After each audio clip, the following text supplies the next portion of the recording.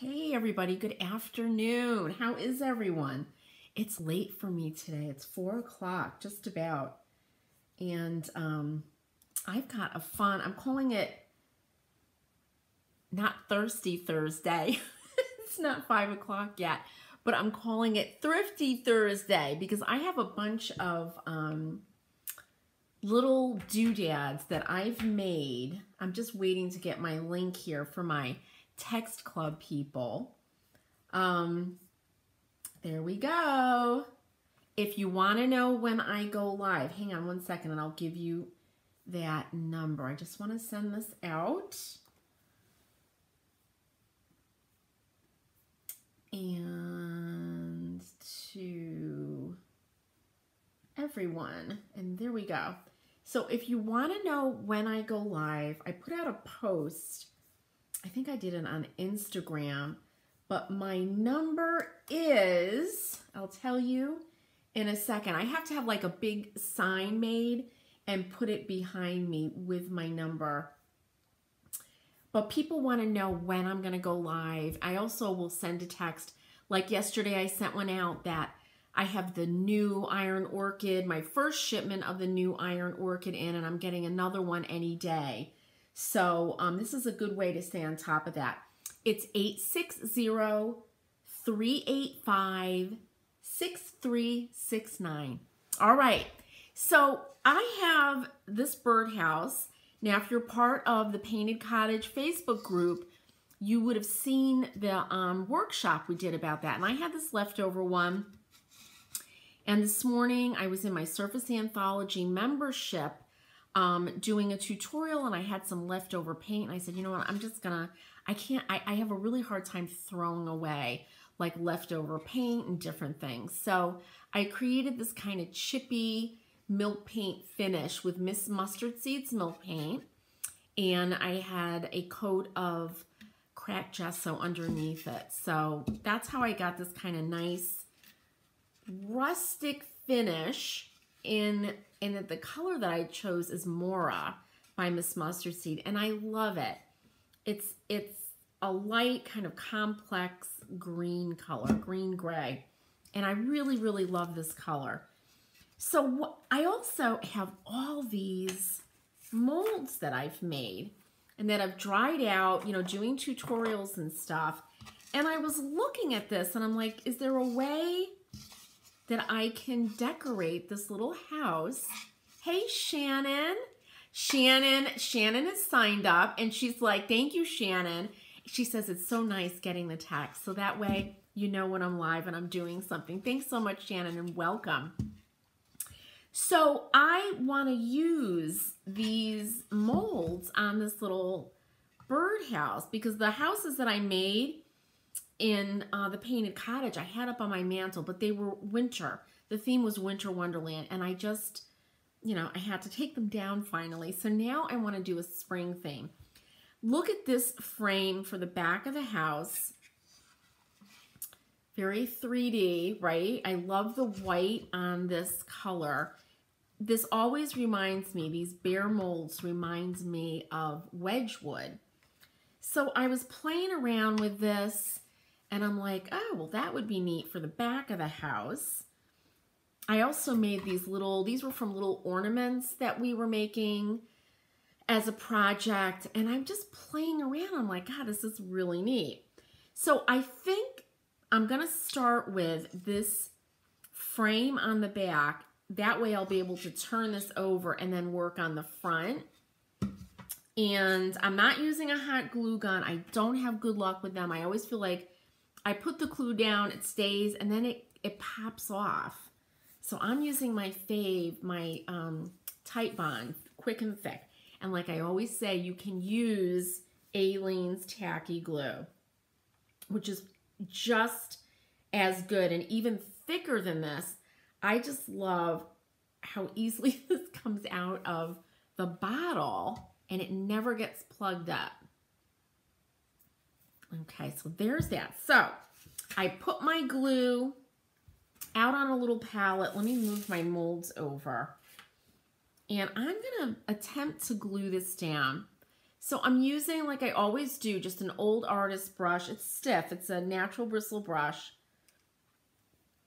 And I'm going to put a lot of glue right on the bottom where it meets this. I'm also going to put some right on this. I want a really, really good connection of the two surfaces. Now, of course, I could have made a little mark, you know, where the corners meet the house. I'm just gonna guesstimate here. So anyway, I call this thrifty because I'm not throwing away all these little molds that I made or this birdhouse. All right, and I'm just gonna put this down.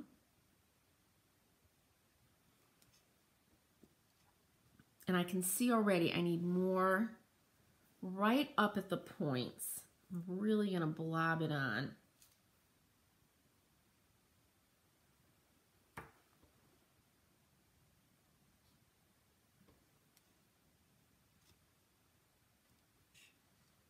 Now, I showed you guys yesterday, if you have glue coming off like that and you don't want to see it, just dip an artist brush or a small brush into some, there's my water, into some clean water and just wipe that away because it will leave like a shiny spot. And if you're somebody who's, you know, into those details, just do that. It'll be gone. You won't have to worry about it. Okay. So I love how that looks. That's the back, but I want to put something in the middle now. And this is a little piece that I decoupaged, I don't know, some berries, some fruit with some leaves. I could do something like that. Here's a mold that I made. This is from the Cameos mold.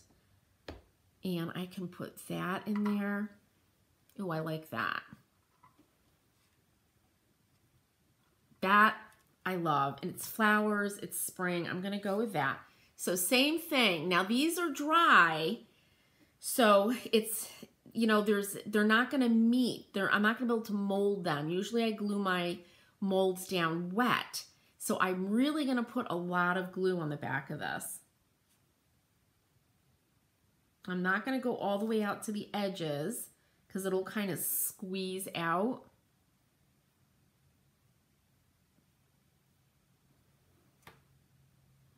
Okay, and I'm gonna go kind of, I'm gonna use my camera for this a little bit higher. And you can see I'm pressing down and I can feel it kind of just click in there. So I just think that's like super sweet white. Now, hopefully I really should get some painter's tape and tape this down, but I'm just gonna flip it over and hope for the best because I wanna do the front. So very gently. So here's the front. And I was playing around with these. And this is from the Laurel mold. Like that. And then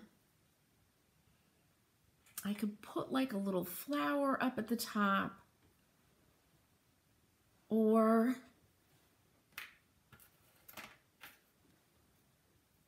a bee like I did yesterday, like that. I definitely, look, here's one of my favorites is the bow. I'm definitely gonna put that down there.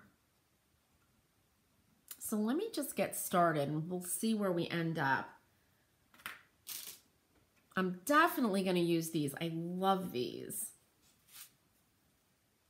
Same thing, I'm really being very, very generous with this glue.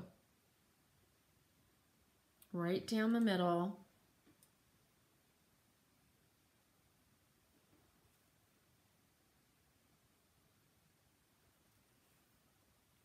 And same thing over here.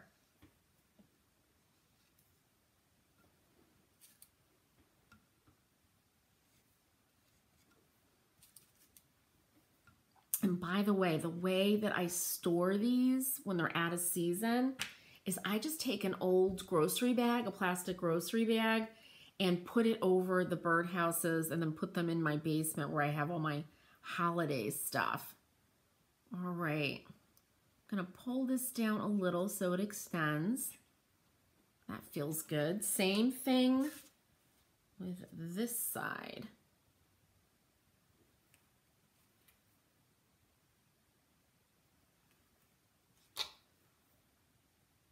And this is definitely going to go up on my mantle because those little birdhouses they just made all of us really happy.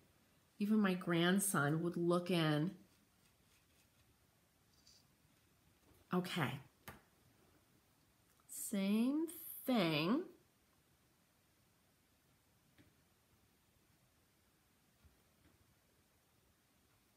All right, feels good.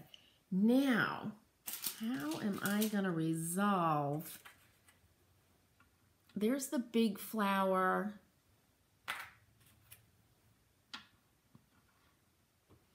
I really like the bay. I think that's really sweet. So I'm really going to have to blob on, let me close my computer here, blob on the glue to get that bee right up there. But that looks so sweet. So I need more glue.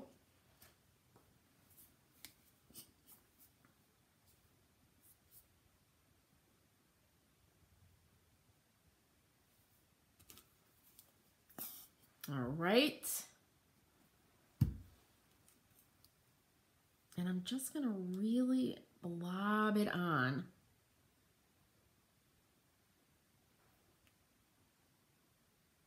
And hope for the best. I don't know why I just do not have good luck with a hot glue gun. All right. Yep, I could feel it. It gripped it. So there's the top. How cute is that? Now I'm going to deal down here with the body of the piece. I have another bee.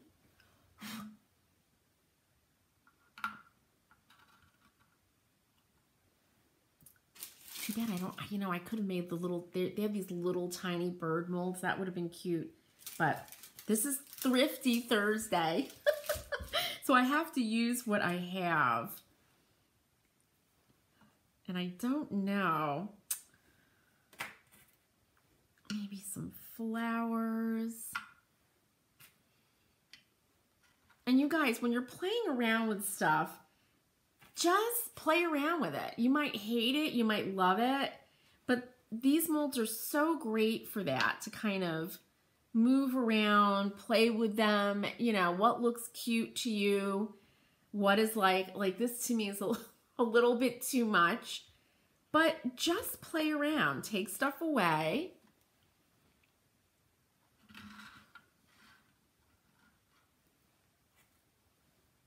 And, you know, play around with your composition.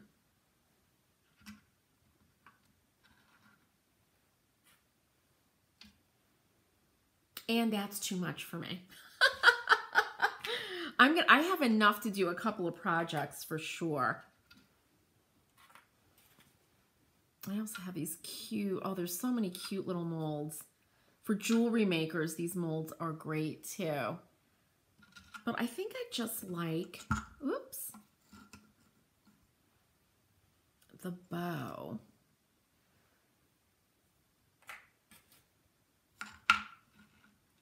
And this is so much fun, and it's really great when you're, you know, trying out new techniques, trying new things, to mess around with your composition like this. It really develops your eye. And it should be about what you like, you know, what makes you happy, right? There's my little coin guy right up at the top.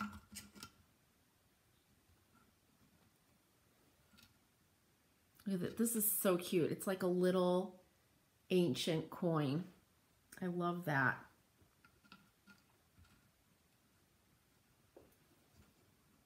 So I really like this. So I'm going to glue it. And then I still have a lot of stuff left for another project.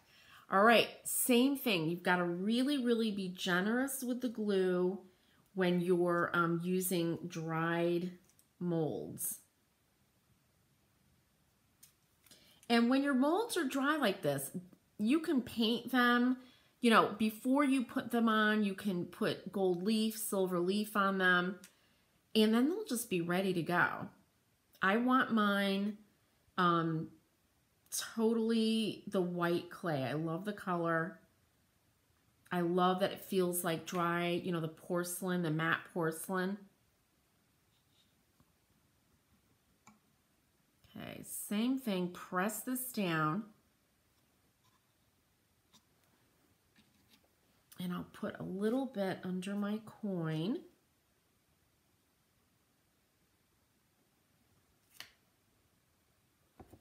He's so fabulous. He's so Roman.